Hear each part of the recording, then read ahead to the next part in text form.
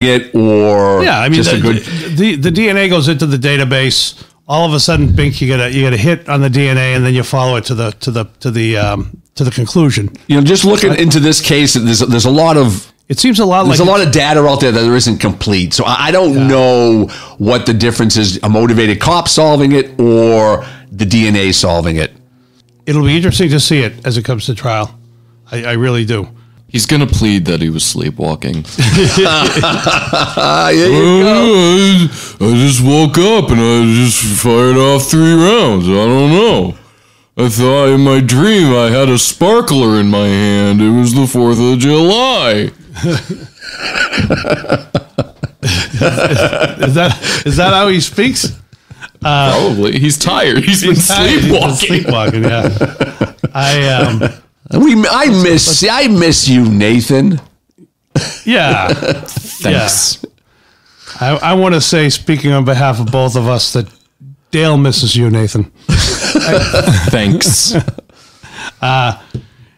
You ever work a cold case? Yes, this case right here. Well, what we're coming up upon now is the Molly Bish. Famous case. Yeah, famous. Massachusetts. Dave's gonna give some information on it. Then I'm going to give some information that myself and another officer 20 years ago began working on this case a little bit. But Dave, why don't you give a little background, then we'll go from there. Molly Bish, very sad. She was missing from a place called Warren, Mass, little town called Warren, Mass. It goes back to 2000. She was 16. There was a suspicious man seen the day before, a man with a mustache and a white car. The old white car, the old white van. Car. It's been it's one of those cases that just captured the interest of the news media. Law enforcement has been basically trying. This is one of those cases where you think it'll eventually be solved because it's a high profile case, and it's fair to say people have been stymied. Yeah, there's been no less than 4 known suspects that law enforcement has put out there in the last 20 years, with a couple of them dying. All right. And the most recent one was a man by the name of Francis P. Sumner Sr., 20-page criminal record, in and out of jail. He was considered in that case over the summer. However, whatever DNA evidence they may have had, they didn't release that. But subsequently, he's been dead for 4 years. But his name came up this summer as someone they were looking at. But just to let everyone know, he is deceased at the moment. But I should mention this too. Molly Bish, her body was found a few years later. It was found a few years later in the woods. Yep. Kind of weird that someone was in the woods and they saw a bathing suit. I believe it was a blue bathing suit. And then maybe a few months later, that person said, maybe I should tell someone about that. And then he told someone, and then they went out into that area, and she was found. Her remains, whatever her remains were, after 3 years, were found there. Horrible out there in Warren, Mass, out in the woods. Sure, the body was found in Palmer, Mass. I think Palmer and Warren are next door. They're literally, it's Brimfield, Palmer, and Warren, Mass. So it's a rural area of Massachusetts. Yeah, it's kind of like the hillbilly section, kind of like Appalachia. You've been out there before? You've been out there before? No. Yeah, it's a different breed out there. It's a different mentality out there. Okay. Right, Nate? It's just a different breed of people out there. She's been gone for longer than 48 hours. Odds are the wolves got to her. This is open and shut, fellers. Well, I tell you how, when that incident happened, probably a few days after that, myself and another officer were watching the news at the station, and they threw up a person of interest, a sketch of witnesses. So they had a forensic artist sketch a suspect. We looked at each other, myself and that officer, we looked at each other and we said, I know that guy. That guy is a North Shore resident. He was dealt with for many years with the cops. I don't know that he necessarily had mental health issues, but he was a volatile individual who had been arrested many times. And that summer, or 6 months up to that incident, and during that time span, we had dealt with him on probably 7 or 8 different occasions. He would thumb in the North Shore area. But he had a car. He had a driver's license. He had a car. But he would park his car and just thumb throughout the North Shore. And if you didn't stop and give him a ride, he'd run after your car, or he'd yell at you, and he would just randomly start shit with people. So we dealt with him 4 or 5 times. But he wasn't thumbing to rob people. But he would thumb, and if there was an issue, he was just an antagonistic person who would always have a problem with people. So what we did was we looked at it, we said, my God, that looks just like him. So we went to the registry computer, we ran his driver's license, and we ran his vehicle.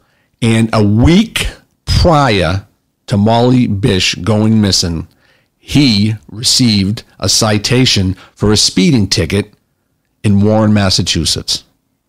So he was in that area a week prior. So I spoke to a private detective friend of mine, and we ran a little background on him. And he has, I don't know if he still does, but at that time he had relatives in the Warren, Mass area. Okay. So that's why he was out there. Right. So what we did was we put together a package of that information, his picture, his involvements, his criminal history, the fact that he had gotten a speeding ticket in that area. He didn't drive a white car. But a lot of times, the car isn't necessarily relevant. Yep. It's more the ID of the suspect or the person of interest. And we sent it out to the state police. There was a task force at that point, and we sent them a package. We never heard back from them. So a month later, we called. They said, we looked into him, nothing. Now, I don't know that they did or they didn't. I think at that time, there was probably a lot of suspects, a lot of people of interest that people were pouring out information on. They could have been overwhelmed. Maybe they overlooked them. Maybe they did look at them. Yeah. But nothing. But well, this is going to be incredibly frustrating if you're the local department and you've sent this package up and you don't have any kind of a dialogue and communication and nothing's done on your lead. It's got to be frustrating for the cops involved. Well, because you look at the picture and you say, wow, that looks 100% like this guy. Yeah. And then you start running in your head his past behavior. And you're like, this guy's got some issues. Doesn't mean he's going to kidnap a girl. Yeah, doesn't mean he's going to do it. That doesn't mean he's going to do that. But you have to start somewhere. And then he was in Warren, Mass. a week prior. So as you start looking at it, there's little links in the investigatory chain that start coming together. And you're like, well, maybe this guy, he might be. Someone did it. Or the defense attorney would say, coincidence. Coincidental. That's so obviously the case is still active. No one has been tried for that crime. No suspect has ever been brought to trial for that crime. So it's still an open case, and it's kind of bizarre. But a few years prior, not even a few years, probably 7 years prior to that, a young girl, Holly Piirainen, she was a 10-year-old girl. And she was murdered, and her body was found kind of in that same little area. And her case has never been solved either. Yeah, and it's the same kind of a scratch. Just like she went to visit her grandparents, and they went to visit see the puppies, and the little brother returned home, and she didn't return home, and they found like her sneaker in the woods, and then they found her body in Brimfield, Massachusetts. Like I said, Brimfield, Warren, and Palmer, they all kind of connect with each other. It's a western part of Massachusetts, probably 68.5 miles from Boston. Okay. I MapQuest it. I MapQuest it. Probably about 68.5. Could have been 68.4. Could have been 68.6. Yeah, it's about an hour west of Boston, Massachusetts. That's got to be the worst thing in the world for the parents of the kid and the brothers and the sisters just to not know. Not know, A, to not know, and B, for the killer to have not to have been brought to justice. Yeah, absolutely. And I think that's one of the things about cold cases is that they bring closure, they capture the bad, they make the bad guy pay, they make society feel safer. Well, the bad news about a cold case, David, there's probably, let's just say in the last 30 years, there's probably 100 cold case murders that are still open in Massachusetts. You want to know what it means? what that means to you and Nathan over here? Yeah. There's 100 murderers out there still who still could murder someone. I got Nathan over there shaking in his boots. Is that what Nathan, you're nervous about that? It looks There's 100 murderers out there, Nathan. Looks like he's planning. No, it just means they aren't going to catch me as soon as I thought they would.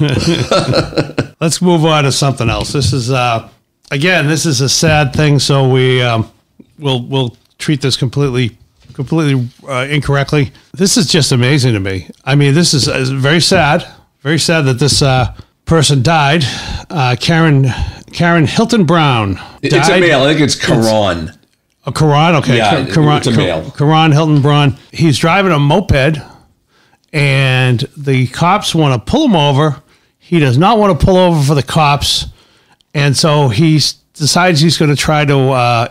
Is he trying to evade him, or is he just trying to outrun him? He's only going 30 miles an hour. Yeah. So why doesn't he pull over? Why doesn't he pull over? What's his thinking? Well, most departments have a policy, and I know Washington, D.C. has a policy that you don't pursue the motor vehicle chases nowadays, but most departments even are more specific. You don't pursue mopeds and motorcycles because the amount of pursuits that end up in a fatality with a motorcycle is very high. And that's what happened in this one. The guy dies. And now the cop who pursued him, 37-year-old cop, 10-year police veteran, charged with second-degree murder, conspiracy, and obstruction of justice. His lieutenant, Andrew Zabavsky.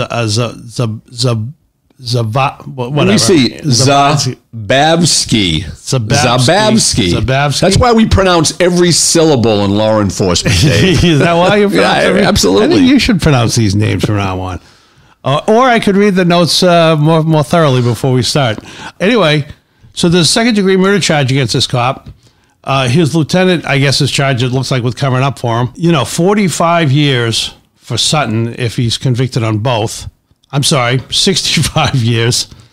5 years for the conspiracy and 20 for obstruction of justice. It's a witch hunt. Like the title that we have here is witch hunt. Well, before we go to witch hunt, let's just talk about how crazy this is. Here's the thing about this. I knew a guy. Well, let's put it this way. I knew a guy who got himself in trouble, cop, and he got himself in more trouble because he said he was on the job and he wasn't. Yep. And that's obstruction of justice.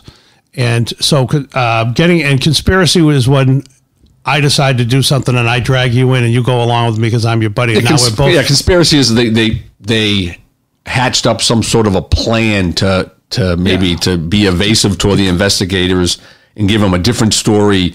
So a lot of times with a conspiracy, me and you could sit in front of a bank, conspire to rob the bank, and the FBI is listening to us all the time, and we're going to get arrested for conspiracy to rob a bank, which is, I think, conspiracy to commit a crime is the same as committing the crime. I think that if it's 10 years, it's the same for conspiracy. Okay, so might as well just rob the bank, Dave, get some money. No, but in this case, it's just you screw up in the job, or in this case, Terence Sutton screwed up in the job. He chased somebody when he shouldn't have. Bad error in judgment.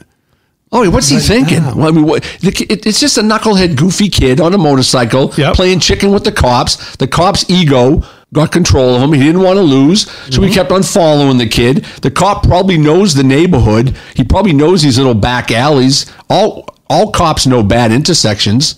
Yep. And he just followed the kid, and the kid kept on going and going and going and going. And I think that's where they're trying to say the murder. You just kept on pushing this kid to keep driving, and at some point the kid drove right into a car. Yeah. That's I mean, is that murder? It's not what you think. Murder is more you stab your wife to death or you shoot someone in the head. That's murder. Right.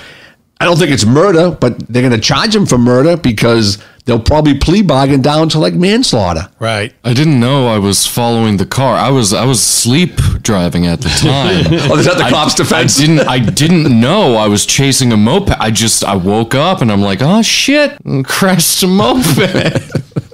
I was having such a lovely dream behind the wheel of my car. Now, do you know this? These guys were both on the scene. The officer and lieutenant were both on the scene.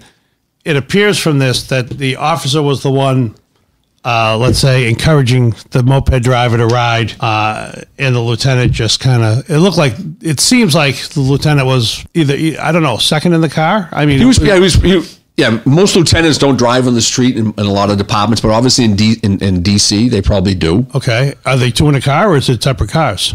That didn't really